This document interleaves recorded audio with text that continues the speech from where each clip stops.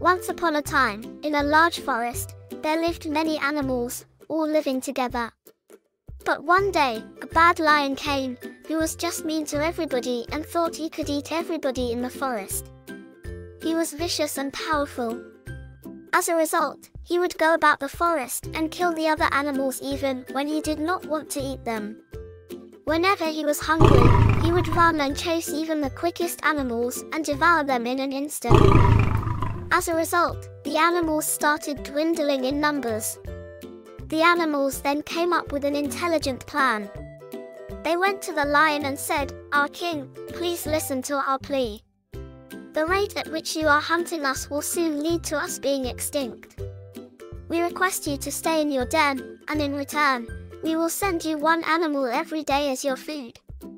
The lion agreed with this convenient arrangement, as he would no longer need to venture out in search of a meal.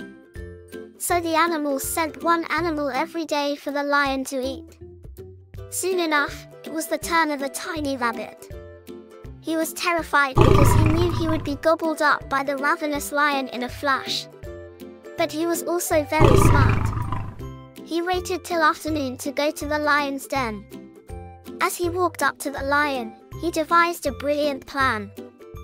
He was determined to beat the lion at his own game. He knew the lion would be famished by now and impatient as ever.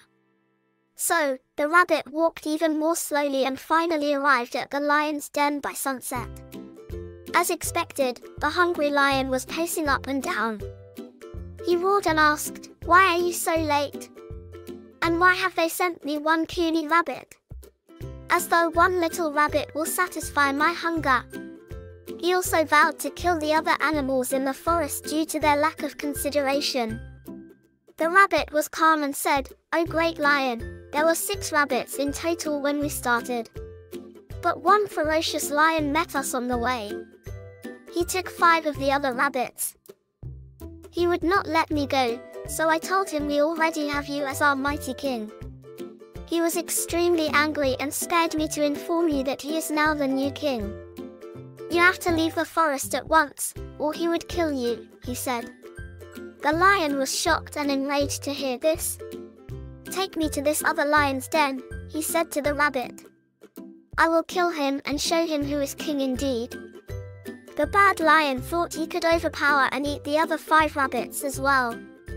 And so the rabbit took him to a deep well that was filled with water.